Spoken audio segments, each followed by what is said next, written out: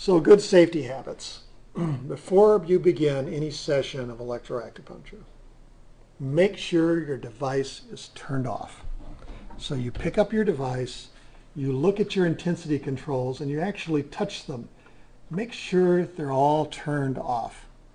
They have that little audible click on the Pantheon when it's in the 0 position, and you can feel there's resistance there. You can't turn it further. Make sure those are off. The other thing is, on the ones that have the acupuncture 10 switch, make sure that switch is set on acupuncture. If it's a high-low switch, make sure it's on low. So you're delivering the correct waveform, the correct intensity to the patient for electroacupuncture.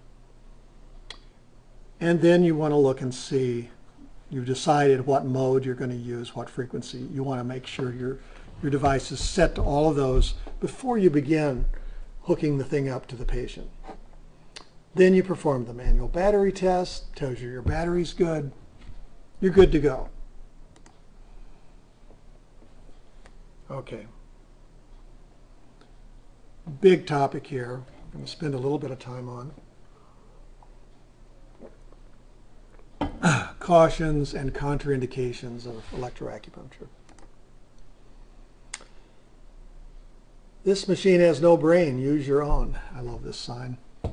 Machine can't tell you if you should be using it on that particular patient. You're going to have to make that determination as a practitioner. And it is important to know all of these contraindications. So, of course, you're only going to use disposable needles. That's what we do anyway, right? We're only going to use a reputable electro device that we know is working properly. Pantheon, some other device that has a good reputation. Make sure that you thoroughly understand how to use that device. You've pre-tested it. You know that it works properly.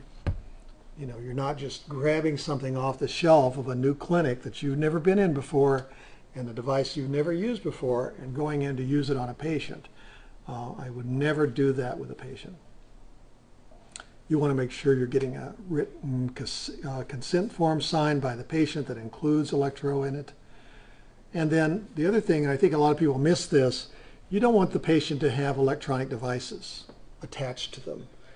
And so these days, cell phones, smartphones, hearing aids, iPods, Bluetooth devices, there's more and more ways that people are getting their bodies wired up. And if they have those, and also if they have implanted electronic devices like pacemakers, you can't use electroacupuncture. But if it's a removable device, like an iPod or a cell phone, get that away from the patient. Take it, set it aside. I had patients who want to hang on to their smartphone all the time. No, you can't do that. Set it aside. You don't know how an electronic device might interact with electroacupuncture. So just be cautious. Put it aside. Here are some absolute contraindications. These are things you never want to use electroacupuncture with. So one of the big ones is cardiac pacemakers or any other implanted electronic device. There's a great potential that electroacupuncture could interact with some implanted device, so you don't want to take that chance. You don't use electroacupuncture on those individuals.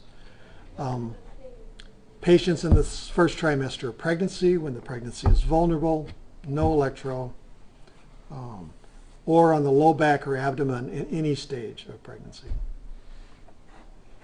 Patients with a history of seizures should not have electroacupuncture. And you don't want to use it on children under 12 years old, especially on the heads, in the head area. Because you might trigger a seizure in a child who's never had one, but might have a propensity, and you were the trigger then. Or electroacupuncture was the trigger. You don't want to try that. And then, of course, the patient's in shock or coma or any other altered state of consciousness, it's probably not a good idea to be using electroacupuncture. Some other contraindications are with acute febrile diseases, and you don't want to put it anywhere on the chest of a patient with heart problems.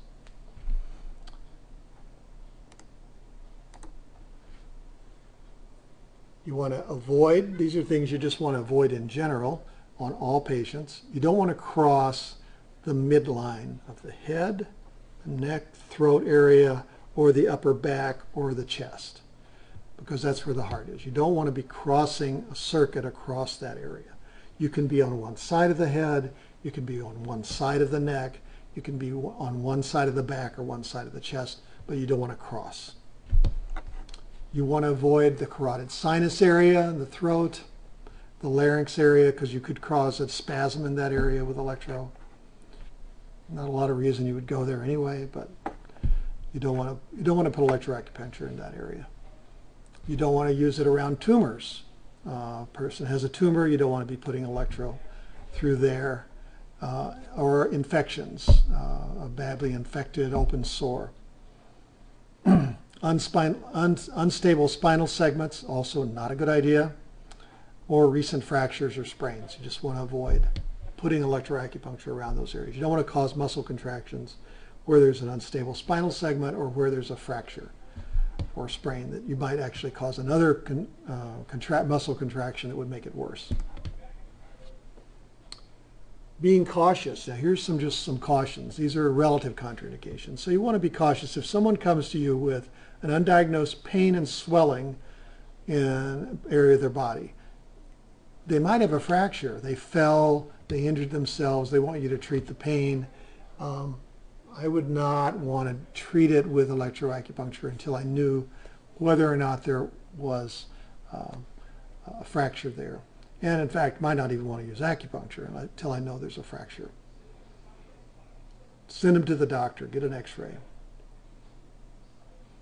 Older, deficient patients, you have to be cautious about over-sedating, using constant mode, using high frequency or high intensity. You could over-sedate an older patient, and they could be, you could lower their level of consciousness. It could cause them problems for a time. They'd probably come out of it and get over it, but it could cause problems for a while.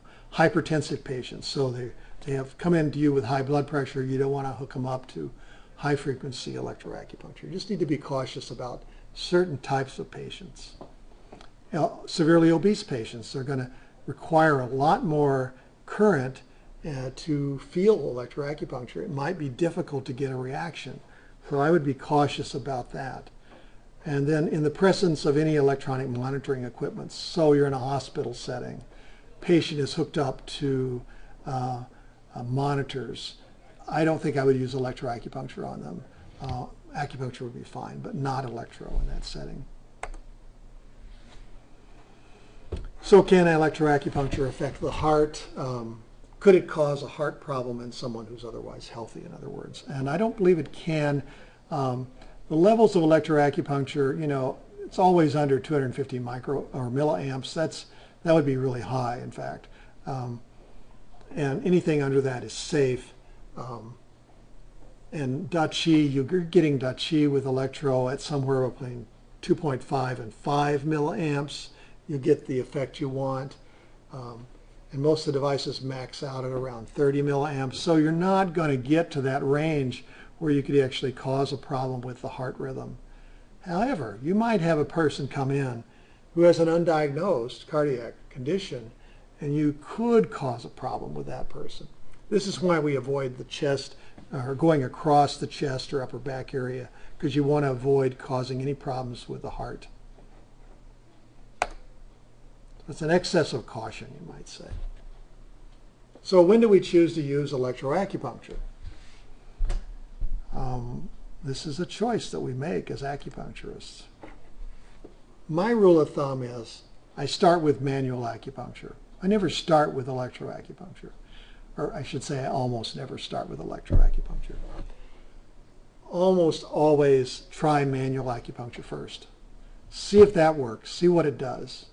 And then consider electroacupuncture for patients who don't respond well to manual acupuncture, especially severe or chronic pain, muscle atrophy, neurological damage or disorders, paralysis, sensory deficits, anxiety, depression, insomnia. These are the kind of conditions that respond really well to electroacupuncture, and where if a patient comes in the door, I'm trying manual, not getting anywhere, or the patient's not getting better as quickly as they'd like to, I might go to electroacupuncture. I might go there fairly quickly if I see the right patient and I feel like they're going to benefit from it. And you kind of learn this by trying electroacupuncture and using it for a while to see who seems to respond best. And here's where you need to remember what it can do. So you're moving qi and blood, and you can move it quite strongly with electroacupuncture. You can get a stronger da qi sensation, activate the sensory and motor neurons, activate those neurotransmitters, causes muscle contractions, you can cause muscle spasm. You can do a lot of things with it. And so you're choosing to use it based on what you want to achieve with that particular patient. And here's just another little chart. I think this is kind of useful to think about what we do in general with Chinese medicine. We have a range of choices. We can do from very light stimulation, Qigong, Reiki, healing touch, those kinds of things, all the way to point injection, bleeding cup, fire needle, various quasi-surgical techniques that are used in China mostly. And then in between that, there's all kinds of things. There's acupressure, there's ear seeds, there's microcurrent, there's body work, gua sha, cupping, plum blossom, all these other types of sort of escalating stimulations. It's all about stimulating the person to heal themselves. And so we can escalate that as quickly as we think it needs to be escalated. Typically, I'm starting with acupuncture, and then I may quickly escalate to electroacupuncture, or I may very slowly work my way up to that. Or I may not use electro at all if I don't think it's necessary. So choosing parameters. What do you choose? Millicurrent, microcurrent, mode, frequency, needle placement. There's a lot of choices we have to make. How do you decide? Here's sort of a rule of thumb chart. Millicurrent works better for most pain, or when you need a stronger stimulus. It works better for excess conditions and patients that seem sort of have an excess presentation. Muscle atrophy and paralysis, it's also quite good for. It may be a little bit more dispersing if you need to disperse. Microcurrent usually better for healing injuries. Weaker stimulants may be indicated in some cases, more deficient conditions, more deficient patients. Nerve damage works really well for neuropathy and other kinds of nerve damage. And it could be viewed as more tonifying, more healing. And here's kind of my choice grid for mode. When would you choose continuous, discontinuous, or mixed mode? Commonly, continuous is used in pain conditions only, or in substance abuse, where the patient wants to be sedated a bit. And so continuous can be kind of sedating. It's typically used at lower frequencies, and you watch for that tolerance buildup where you're having to turn it up for them to still feel something. Whereas discontinuous is used for a couple of very specific things, spasticity and edema. And that's mostly what I use discontinuous mode for. And then mixed, you can use it for a lot of things as well. Pain, muscle atrophy, paralysis, neuropathy, hypertension. Mixed mode is you get the less tolerance buildup and it works better over time.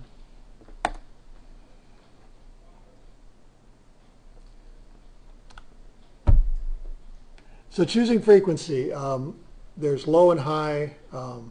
Low is going to be usually the 2 to 10 hertz range, and we know what that does, and I usually work in that range a lot. Higher frequency I use in certain cases, and especially with mixed mode. And here are some of the things that it does. Needle placement. Now this is getting into treatment, and we're going to talk about this a bit. In general, we're only using disposable needles, of course, and metal-handled needles work better than plastic. So I don't like to use sarin needles with electro. Some people do. You can attach clips to the shaft of the needle, but I like the metal handle and having the option of attaching to the metal handle. Typically, I'm using the 0.25 millimeter, the 32 gauge, or thicker needle, at least to 1 cun in length, because you want to have a little bit to attach to, and you also need to get in deep enough that the needle's going to stay in. So you want to have an insertion depth of at least a half soon, sometimes up to 1.5 soon. I've gone deeper, depending on what I'm treating. Twisting the needle, important. Twist the needle clockwise, get it stuck a little bit till you feel that. You want to get it in deep enough, touch the connective tissue, and then wrap that connective tissue around the tip of the needle. Get it stuck a little bit, and when it feels stuck, you can kind of move it in and out, and it doesn't move the shaft of the needle in and out. It actually pulls the tissue up and down. That's where you want to be. Then attach to it, and that'll stay in during the treatment. We talked about resistance earlier, and here I'm going to talk a bit about the resistance of different human tissue. Resistance varies by person, gender, and tissue type, electrode size, and the placement of needles and the frequency that you're using. So skin resistance is in the range of 1,000 to 10 or 100,000 ohm. So it can be pretty high, and that's why TINS units use more intensity or a different waveform to penetrate through that skin resistance. Now we know that acupoints have a lower skin resistance, and once you insert that needle in that point, you get it. You can really bring that resistance down to about 300 ohms. So going through the tissue into the connective tissue really lowers the resistance of the point. In human tissue, we know bone and fat have a much higher resistance than muscle, nerve, connective tissue, blood vessels, etc. have a much lower resistance to electrical current than bone and fat. So someone who's obese, it's going to be difficult to get a good connect. This is part of the reason it's difficult to treat obese patients with electroacupuncture, because you're going to have to go so much deeper to get to the point where you lower that electrical resistance. And men generally have a lower resistance than women. So men sometimes, it takes less to get a response from them than women do. Just seems ironic, but it's true. So here's a little chart, a little diagram. Not a very good diagram, but it shows you the farther apart the needles are, the deeper the current penetrates. So if the needles are pretty close together, the current stays pretty close to the surface. It's going to take the path of least resistance to get through from one electrode to the other. Whereas once you start putting the needles farther apart, the electricity goes deeper. The current goes deeper into the tissue, and it becomes more unpredictable in a way. This is why I really recommend keeping the needles fairly close together. I stay, like on an extremity, I will stay on that extremity with the 2 needles. Or say I'm treating the back, I would go on one side of the back and go from the upper to the lower, and stay within, maybe 10, 12 inches of the needles maximum, closer in some cases, depending on what you're trying to do. But you don't want to have a treatment, say, from, the hand on LI4 on one arm to LI4 on the other arm. Because that's passing, for one thing, it's crossing the midline of the upper body, which is not a good idea, but it's passing through so many kinds of tissue and organs. It becomes very unpredictable where the current is going to wind up, and so it's less effective, I think, as well as being somewhat more dangerous. So keep the needles fairly close together. One of the frequently asked questions I get is, does it matter which clip, red or black, goes where? And, some people recommend that you use the red more proximal, the black more distal, red head, black bottom. It's kind of the mnemonic for that. However, I think with biphasic electroacupuncture, it doesn't really matter that much. I kind of follow this rule of thumb just to kind of keep myself in check, but because the machines are biphasic, red and black becomes less meaningful.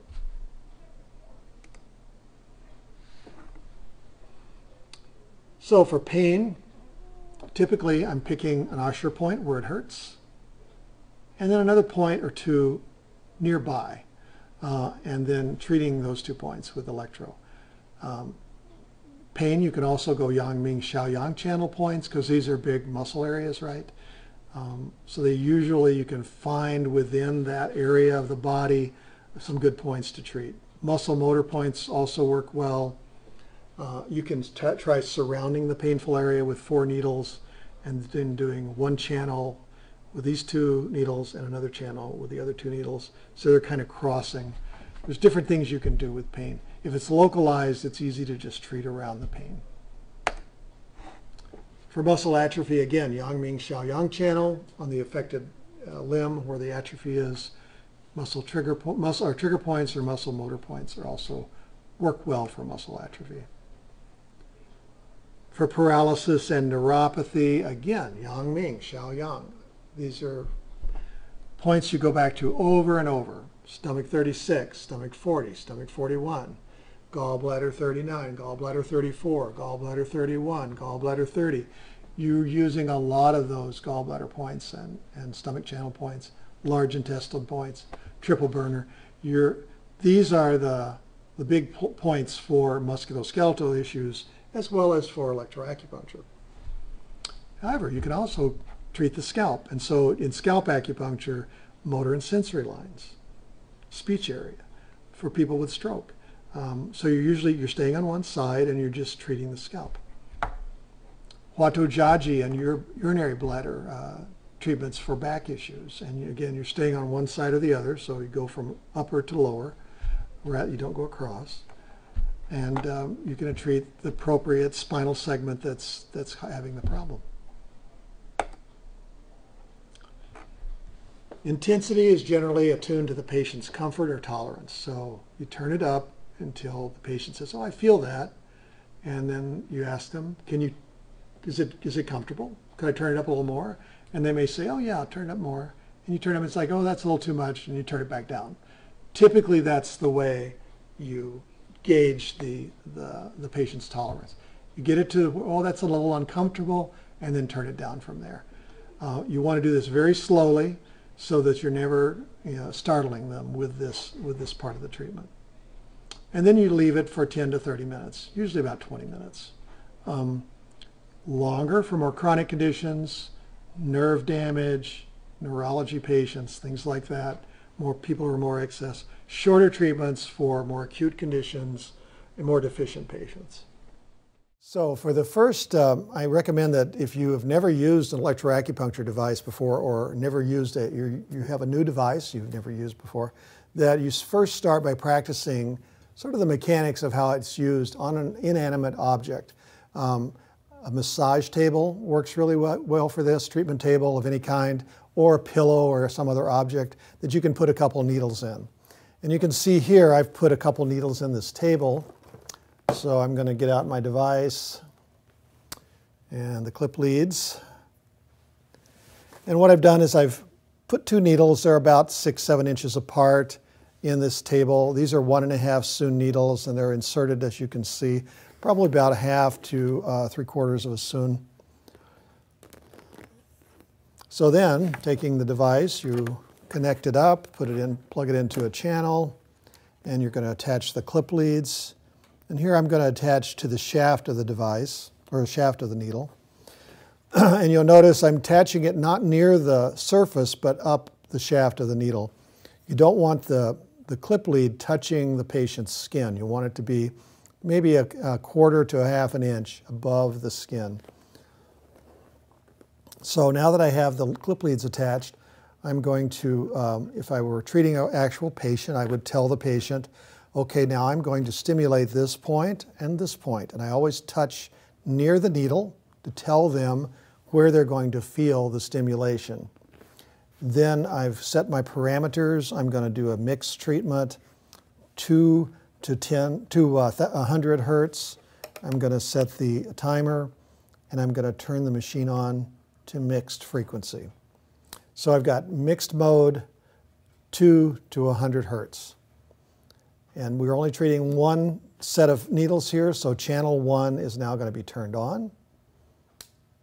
So a little click, and I'm going to turn it up.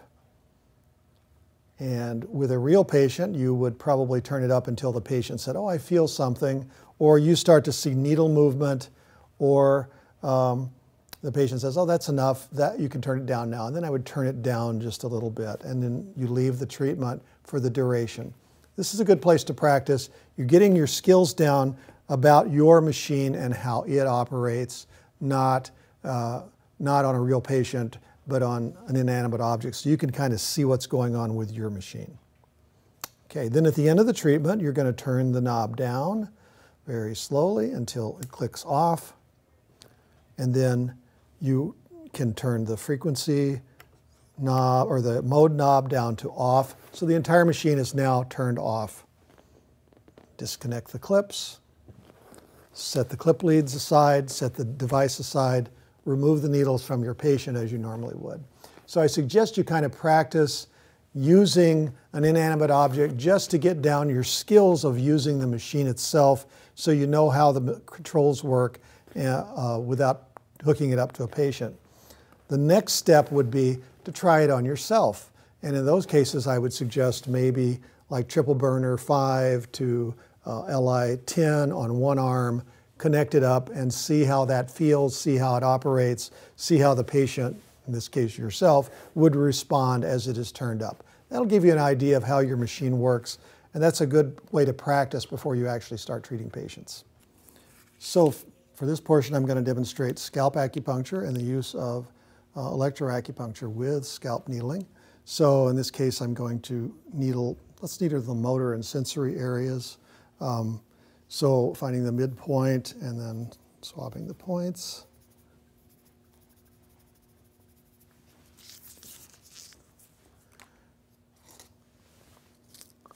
And then we'll do a little insertion. In this case, I'm going to use a crossing technique where I'm going to cross the motor and sensory lines, so it kind of saves a step. One doesn't have to needle both lines. You can cross them with the needles as well as you can go down the lines. So in this case, I'm just going to put a few down the line, crossing. These are 1.5 Soon 32 gauge, 0.25 millimeter needles. I'm using DBC needles. I like DBCs because they have the metal handles and they're easily inserted.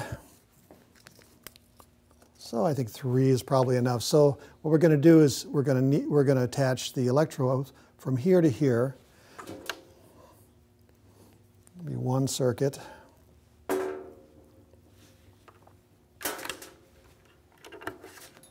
Good, okay? Yeah. Good.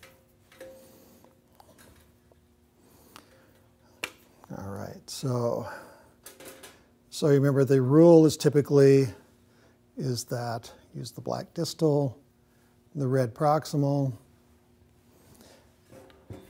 So going from the lower needle to the upper needle, I'm on channel 1.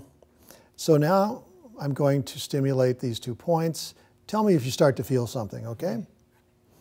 So I turn the machine from off. I'm going to use mixed frequency, going from 2 to 100 hertz. This is the kind of treatment you would use for someone who had a stroke or other neurological issues involving the brain that were affecting motor sensory function. So now I'm going to turn it on. And I'm going to slowly, and the key is slowly turn it up. Now I'm only going to turn it up when it's on the higher of the mixed frequency. So when that mixed frequency light comes on, that's when I'm turning it. Right above there. You feel that? Just a little. Yeah. Okay. Very slight. Could I turn it up more? Oh yeah. Okay. So again, only when the mixed frequency light is on, because that's the higher frequency. Stop, and now, again, I'm turning it up very slowly.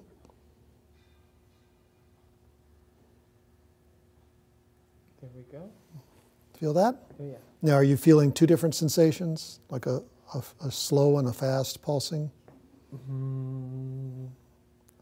Yes. Okay. Sometimes the slower pulse is a little bit more subtle. than the fast pulse. And so, again, using mixed frequency, you have to be cautious about only turning it up when it's on the higher of the two frequencies, because if you turn it up when it's on the lower frequency, which again is more subtle, patient starts to feel something, but then the higher frequency kicks in and it's a stronger sensation, it can be kind of startling to the patient. But in this case, it feels okay, right? Okay, good. That's the sensation you want. Now, this is the kind of treatment you could leave in place for 20 minutes. You could leave it in place for half an hour on a stroke patient.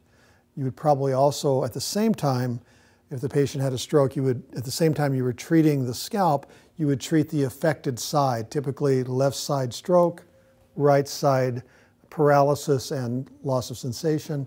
You would treat the right side of the body at the same time you were treating the left side of the scalp.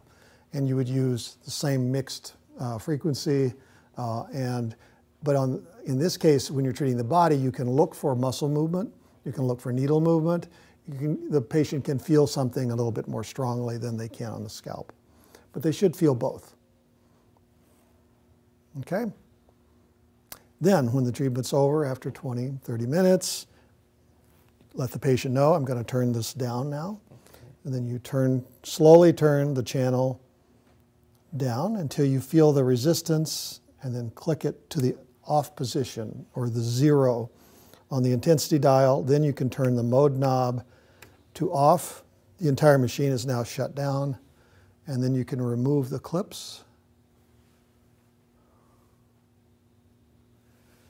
Put the unit aside, remove the needles, and conclude the treatment as you normally would. So we're going to treat a patient here who's had a spinal cord injury at T4. Also had a compression at C8, C7, C8, C9, or T1, is that where it was? So this will be a Watojaji treatment. And we're going to go from above the injured area to below the injured area.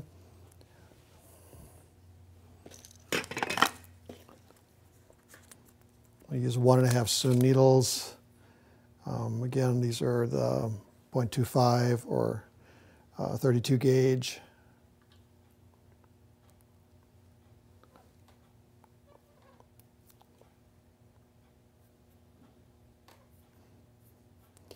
So I get a fairly deep insertion and I twist the needle. And I'm twisting it to kind of get it wrapped up in the connective tissue, and that has a couple of functions. One, it creates a stronger sensation, but it also keeps the needle in place during the electro part of the treatment. It's not so much an issue when a patient is lying down, but if you were treating a patient sitting in a wheelchair, which frequently you do with this kind of treatment, sometimes the needles will tend to pull out if the patient is vertical.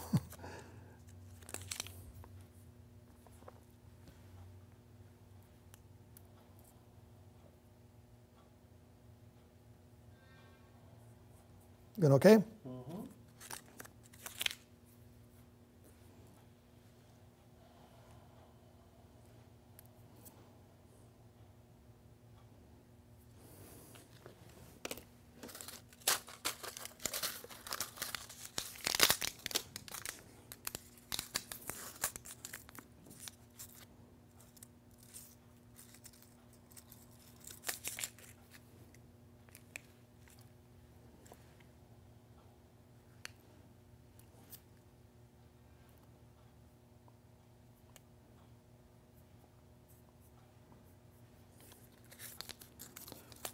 So when I'm winding it up, I'm kind of just twisting in one direction until I feel some tension, like the connective tissue is getting wound around the tip of the needle. Feel a little resistance there, getting the needle stuck.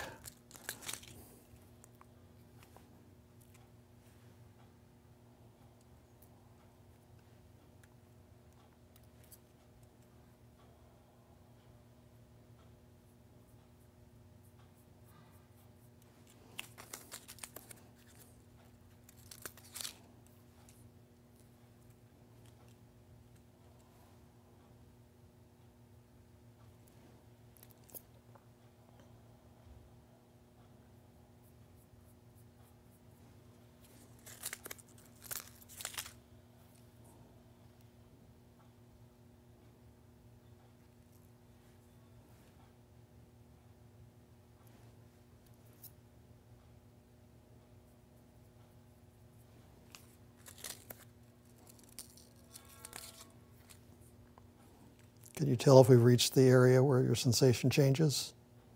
Getting close. Okay.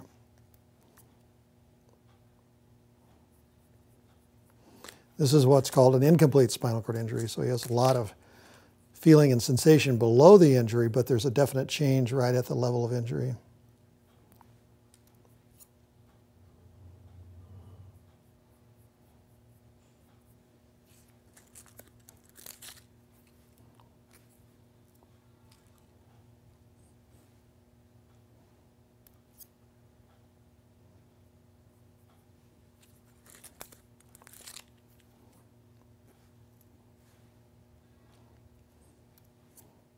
We should be there by now.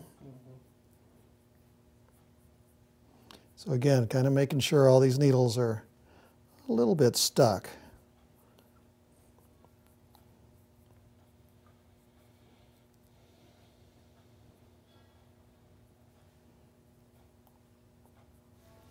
Okay.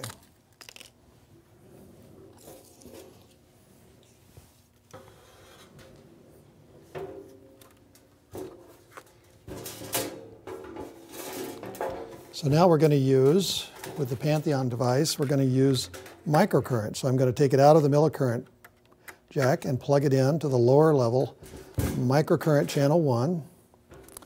I'm going to connect that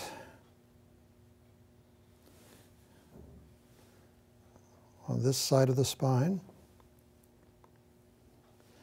And as you see, I'm still, the clips are not touching the skin. They're at least 1/8 of an inch above the skin. Channel 2 will plug in to microcurrent.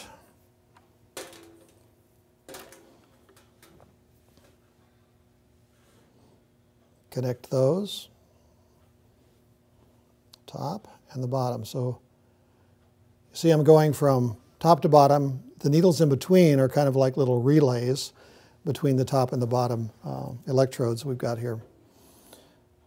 So then we're using microcurrent, and I plug in, you know, I've used this machine a lot so I don't have to look, but if you're new to the Pantheon, you may want to actually pick the machine up, look, and make sure you're in the right plugs. If you want microcurrent, you're going to the lower row of output jacks there.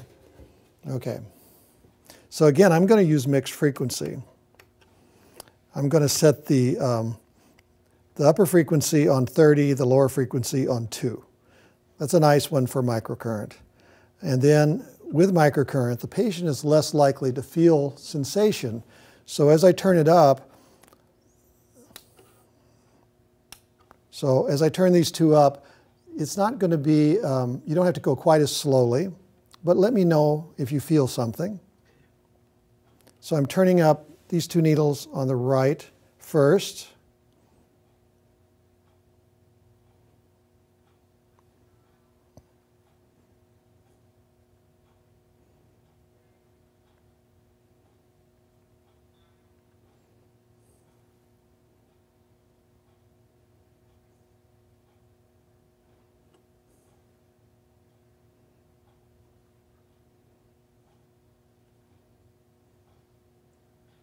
A little bit there. Okay, so he felt something there. It's a very mild sensation. Sometimes with microcurrent, the patient will say, "I think I feel something. I'm not sure," and I always stop because with the Pantheon device, I've got the intensity up to 4. So remembering it goes up to 600 microamps. So when you're 6, you're on 600. At 4, you're probably around 350 or 400 microamps. That's a good setting. That's effective for boosting the ATP, increasing the cellular protein synthesis. So it's having healing effects even though the patient doesn't feel very much. And that's what you want to go for. And now I'm going to turn up the 2 electrodes on the left side. Again, let me know if you feel something. And I'm only turning this up when it's on the mixed. Even though it's microcurrent, I adhere to this rule. But you can turn it up a little faster than you do with millicurrent.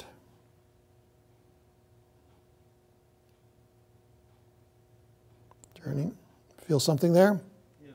Okay. So he felt a little faster on the left side than he did on the right side. That could have to do with the amount of sensory neurons that are still intact on the left side. It could have to do with needle placement. Who knows? He felt it a little sooner on that side. So I just leave it there. And so this treatment is good for healing in spinal cord injuries. It's good for pain reduction, because a lot of times with injuries like this, you have a lot of pain around the level of injury and just above the level of injury. So typically that's where the spinal cord patient will have the most pain and discomfort, is right at the injury level and just above it where the neurons are still intact. And so in this case, we're treating both pain and the dysfunction that he has at this level. Now this could be combined with treatment of the extremities, the arms and the legs, or the portions of the body that are affected. In this case, with a thoracic injury, it's mostly lower body that's affected. So you could treat the legs with millicurrent at the same time. You're treating the back with microcurrent. I would not use millicurrent on the back because you really don't want to overstimulate the muscles along where the injury is. You could, if there's an unstable spinal segment, it could pull that and create a subluxation where there would not have been one otherwise. Or if there's an area that tends to subluxate easily, you could actually, if you used a millicurrent, you could cause it to happen.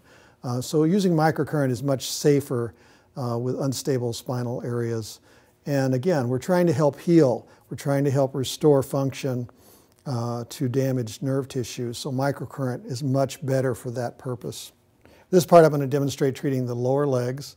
And so in this case, again, we have a patient here who has spinal cord injury. We're going to treat do some lower leg treatment. He does have some movement in his lower legs, but you know, muscle tone is obviously affected. And do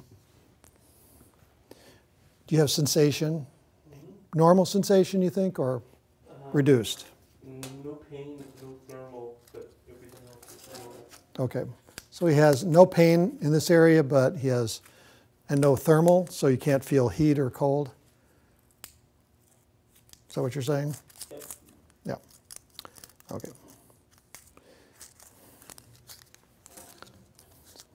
So I'm going to use a couple of UB channel points. Go from maybe 40.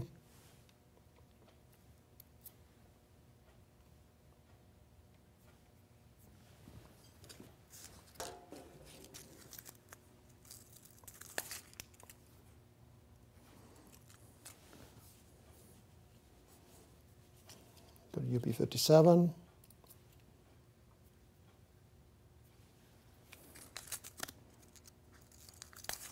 Now, when you're treating the legs, you could often you're using Yang-Ming channel points or Xiaoyang. So there's gallbladder 39, gallbladder 34, stomach 36, stomach 41, stomach 40. You could choose any of those points and use electroacupuncture. But since our patient is face down and we're continuing with the Huatou treatment, I'm just going to treat the UB channel here.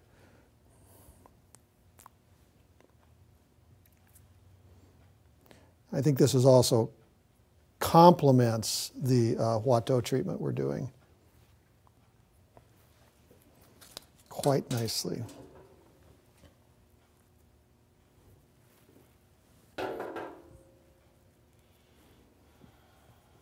So in this case, because we're treating the extremities, we're going to use millicurrent. So I'm choosing channel 3 on the device, and I'm hooking up millicurrent. So I'm using the millicurrent jacks, the upper level of output jacks, and channel 4.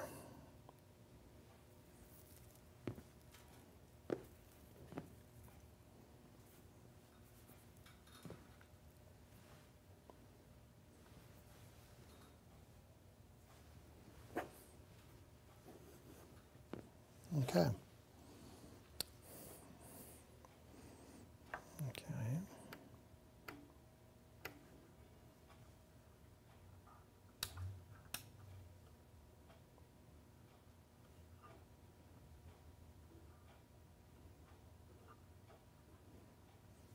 Still feeling that in your neck at all? Um, Nothing? Probably not. Yeah, and that's fine. With microcurrent, I'm not really concerned about whether or not he's feeling it. And so, in fact, that's kind of the downfall of microcurrent, is convincing the patient that something's happening, because often it's subsensory, and in fact, it works better if it's subsensory. You really don't want to have a lot of sensation or needle movement or anything like that with microcurrent. You want to build up the energy in those cells, not be depleting them by having muscle contractions. So in this case, we're running the microcurrent through the Watteau points around the level of injury in his spinal cord, but in the extremities, we're going to want to create more stimulation. We actually want him to feel the treatment that we're doing in his legs. So here I'm going to use millicurrent, and I'm going to start out on the left side. I'm going to stimulate these two needles. Can you feel that, where I'm touching? And we're going to start turning it up. You let me know when you feel something.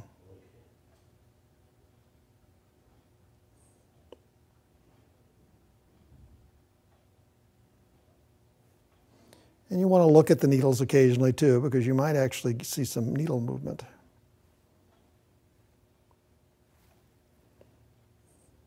But I'm only turning it up when the mixed light is on. Feel something? A little bit. Okay, he's feeling a little bit. I've got it up to 3. I'm going to turn it up a little bit more.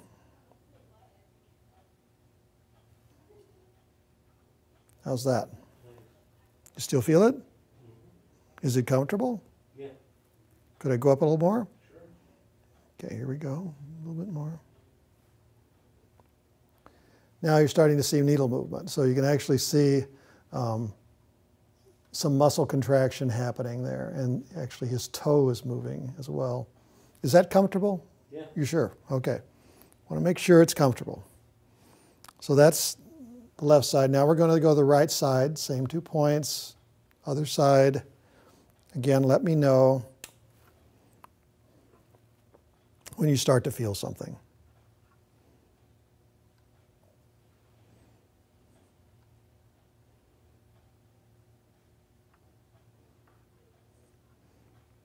Again, I'm only turning it up when the mixed frequency light is on. So when the higher frequency is running. Whoa, got a little movement. Are you feeling that? No. You're not feeling it. So it caused a movement, maybe just a reflex, even though he wasn't feeling it.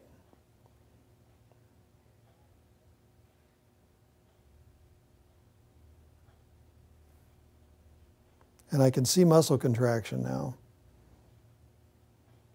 Can you feel that? No. Do you have reduced sensation on this side No. compared to the other? There's a fairly dramatic muscle contraction going on there. That's in the lower frequency, though. Can you catch that on the...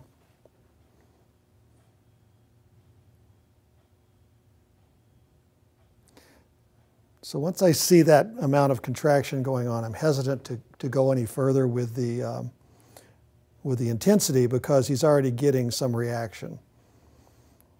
It could be just this side it fires more easily than the other side, or it could be with a slight variation in needle placement, we're getting a better reaction over here. So this is the kind of treatment I would typically do with a spinal cord injury. Treating the Watteau jiaji with microcurrent and treating the extremities with millicurrent. We could also treat the arms with millicurrent as well. If he were in a chair, sometimes you treat people with spinal cord injuries sitting in a chair. You could treat like cervical Watteau jiaji points and leg points and arm points as well. With paraplegics, it's easier a lot of times to have them lie down and do this. You could also do it in a chair. With quadriplegic, it's often easier to do it in the chair, because then you can treat the cervical area, the arms and the legs all at the same time. And you can treat more the Yangming Xiaoyang points in the arms and legs at the same time you're doing the Watteau jiaji for the cervical area. So again, microcurrent on the Huato, millicurrent on the extremities works really well. These muscles get a workout while the spinal cord is having a chance to do some extra healing. And because the signals are all similar, you know, the signal goes up, and when it gets to that part that's damaged, it's trying to break through in the damaged area of the spine, and that is part of the healing process, I believe, is that you're sending a signal up through the spinal tract to try to break through the injured area. That helps it to heal. Okay, so once you're finished with the treatment, you know, you could let this run for 20 minutes, 30 minutes. At the end, you would tell the patient, okay, I'm going to start turning these down. I'm going to turn down the legs first. And you don't have to turn them down as slowly as you turn them up. And the other one. And then I'm going to turn down the Huato. And then I'm going to just turn each of them off. I turn them down until I feel that resistance right before it hits 0, and then turn them all off at once, clicking them to off, and then turning the mode to off as well. And now I'm just going to take the wires off, take the needles out, and end the treatment as you would normally end any treatment. So at the end of the day, when you're putting your equipment away, it's really important to remember that the electroacupuncture equipment also comes in contact with patients. It might not be direct contact, but you're touching the patient, you're touching the machine. The patient is in the same room, and you know, likely, you know, any pathogens that are around would also get on the machine. So like all of your equipment, you want to periodically clean it. I'm going to use a or what's this called? It's a SaniCloth Plus germicidal disposable cloth. This is a, you know, nothing that's going to really, this is not going to come in direct contact with the patient, so it doesn't need to be sterilized or anything like that, but just to wipe it down. And this should be done, I think, daily in clinic when these are in use. Make sure you're wiping them down really well. If you're sensitive to these things, you might want to wear gloves to do this, but I found I'm not very sensitive to these. So just wipe the unit down, the entire outside of the case. And the other thing is the wire, which does come in contact with the patient often, and just giving it a good wipe too, and the little clips.